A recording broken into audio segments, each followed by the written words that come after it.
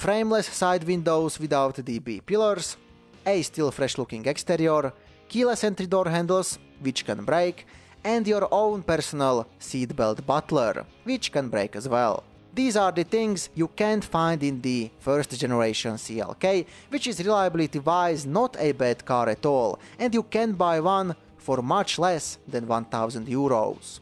Of course, the price is good, but the age and the not very good rust protection are the biggest enemies of this vehicle. On the other side, the second generation CLK doesn't have big issues with the rust, it's very affordable while it still looks great even today, and to top of that, it doesn't have big issues with the reliability either, if you choose the right version. The build quality of the interior is good, all the materials are really durable, so peeling plastic, forget about that.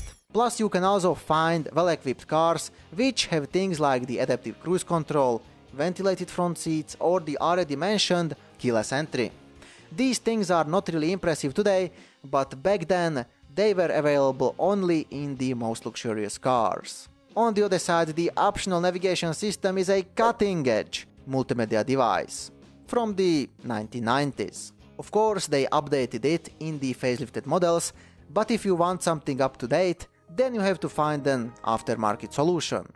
The rust protection of these cars is much better than in the predecessor. However, that doesn't mean that you should not expect rust at all, because mainly the older early production cars used on winter salty roads can have rust on the rear wheel arches, on the lower part of the doors, or sometimes on the trunk lid as well. Also, after opening the hood, you get a very good access to the fender screws. And as in the other cars, they have to be intact. If not, then the fender was removed because of a minor or a major accident, or just because of a damaged paint job. Moving on to the possible issues, there are not many actually, but if the car is equipped with the electrically adjustable front seats, then check if they work properly, because in many cases the electrically adjustable headrests won't work properly. Then the seat heating can fail, but this is nothing unusual, and a faulty seat sensor can cause the airbag warning message on the instrument cluster. Definitely check also the frameless door windows as in the other cars equipped with this feature. After opening the door, both of the side windows have to lower a little, and after closing they have to close back. In some cases, the badly aligned windows can cause excessive wind noise as well. And there are of course numerous cases when the window regulators failed completely, so try them out before buying. If the car is equipped with the keyless entry feature, then check the exterior door handles, because they can fail. It's also a good idea to check the air conditioning, all the vent and all the temperature settings, since there are numerous stepper motors under the dashboard which can cause some issues. These motors control the air flaps, but the plastic arm on them can break and the motors themselves can fail as well. In this case the air won't blow from all of the vents as it should, and you will also hear a ticking, clicking sound behind the dash when you turn on the ignition. As I said, the motors with the plastic arms are under the dashboard, so to replace these parts you need to remove certain parts of the dash or even the entire dashboard. Depends which motor you need to replace, so this is definitely not very easy to fix.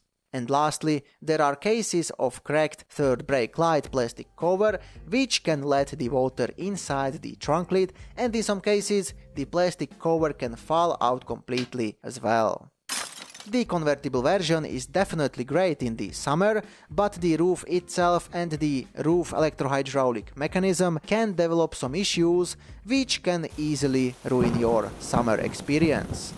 So first thing first, you should check the hydraulic pump fluid level in the trunk. Open the trunk, remove the carpet panel on the left side and check the fluid level. Easy. If it's low, then there will be a smaller or a bigger leak somewhere in this system, which is obviously not good. The hydraulic seals are getting older, which means that after approximately 10 or 12 years, they will slowly let the fluid out, mainly in cars used in hot climate areas. So the main hydraulic pump itself can leak, and all of the hydraulic arms or cylinders, in other words, can leak as well, including the front lock cylinder, which is located on the front of the roof. If the roof is not working properly, but the fluid level is okay, then you should check the micro switches, which can be faulty. There are 11 or 12 of them, so it will take some time to find the victim. After this, it's time to check for water leaks in the interior, because as the roof canvas gets older, the layers under it can slowly let the water inside. Plus, the rear window can come loose as well and, again, let the water in. Replacing the canvas is not cheap, but you should expect this kind of a expense if you are buying an older convertible car. Luckily, this Mercedes doesn't have any kind of more complex hydraulic or air suspension, so there is only the conventional suspension and the factory sport suspension. As usual, check for all those clunking, knocking and creaking noises, which, as usual, indicate worn control arm bushings or sway bar links. These already mentioned parts are more often worn, so you should be prepared to replace them.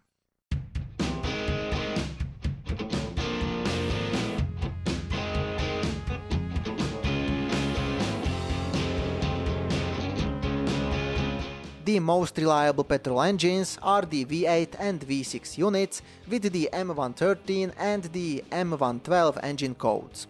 Then there are the newer engines with the M272 and M273 engine codes, which can have the well-known balance shaft sprocket failure, which can occur in cars made to 2007. Because of this, the timing chain can fail and possibly destroy the engine. So if you don't want to risk this, then it's a good idea to buy a car made from 2008, which will have the updated parts. The last possible problem of these newer engines is related to the intake manifold plastic outside arm and the inside plastic flaps, which can break. But you can find more information about this on my website. Then, all of the petrol engines can have often worn engine mounts, so it's good to check for excessive vibration in the interior, in the seat or on the steering wheel, but this is not the end of the world. There is also the well-known crankshaft position sensor, which can fail. In this case it will be difficult or impossible to start the engine, but it's not an expensive part, so it's a good idea to replace it preventively. Again, not the end of the world. Lastly, there are the 4-cylinder petrol engines, which are not that bad. But there are numerous cases of prematurely worn timing chains in these engines, usually after 100,000 kilometers. So it's a good idea to have that extra money for the repair, or you can consider replacing the chain preventively after this mileage point. This can be the end of the world. And of course, let's not forget about the AMG versions. The CLK 55 AMG has the fairly simple older V8 without the supercharger. This engine doesn't have any major problems, so there is nothing to discuss here. On the other side, the newer CLK 63 AMG has the well-known 6.3-liter V8, which can have the well-known issue with the stretched or completely broken cylinder head bolts. So it's a good idea to replace the old bolts preventively with the updated bolts. But more information about this on my website.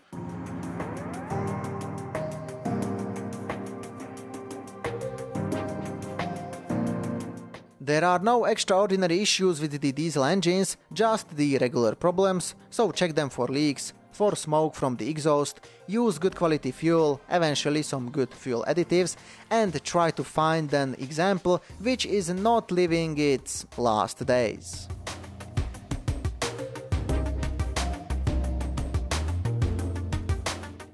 All the engines are equipped with timing chain, which can withstand even more than 300,000 kilometers. Except the already mentioned petrol engines affected with the balance shaft horror story and the 4-cylinder petrol engines. Let's move on to the transmissions. As usual, there is nothing wrong with the manual gearbox, just pay attention to the clutch, which should operate smoothly without strange sounds, slipping or shuddering. The older 5-speed automatic transmission is not that fast as the newer 7-speed, but it's usually more reliable, unless you buy a car made to September 2003, because in these cars there is a bigger chance that the radiator will let the coolant into the gearbox oil, which will destroy the gearbox. On the other side, this issue should be already fixed, but it's still good to consider replacing the radiator preventively on these early cars, even if it's still okay. Lastly, check the gearbox for leaks, since there is a common leak from the gearbox electrical connector. This is not very expensive to fix, but it's better to check it than to drive with a low gearbox fluid level. Then there is the newer 7-speed automatic transmission, which has faster gear changes, but also in cars made to 2008 it can have more often issues with the conductor plate and with the valve body. In this case you can experience harsh downshifts in lower gears, limp mode, or harsh shifting in general. So check for these symptoms while driving. On the other side, from 2009 they improved this gearbox, which means that with regular oil changes it should work for a long time. To summarize things up, check the radiator if you are buying a car made to 2003 with the automatic gearbox. From the petrol engines it's better to choose either the older engines or just the newest engines from 2008. And as usual, avoid cars with any kind of performance upgrades. Plus, it's good to keep 1,500 euros for the additional repairs or maintenance. But if you are buying the convertible or the AMG version, then have at least twice as much money. And as usual, if you have personal experience with this car or more information about it, then you can write it into comments. Thanks for watching.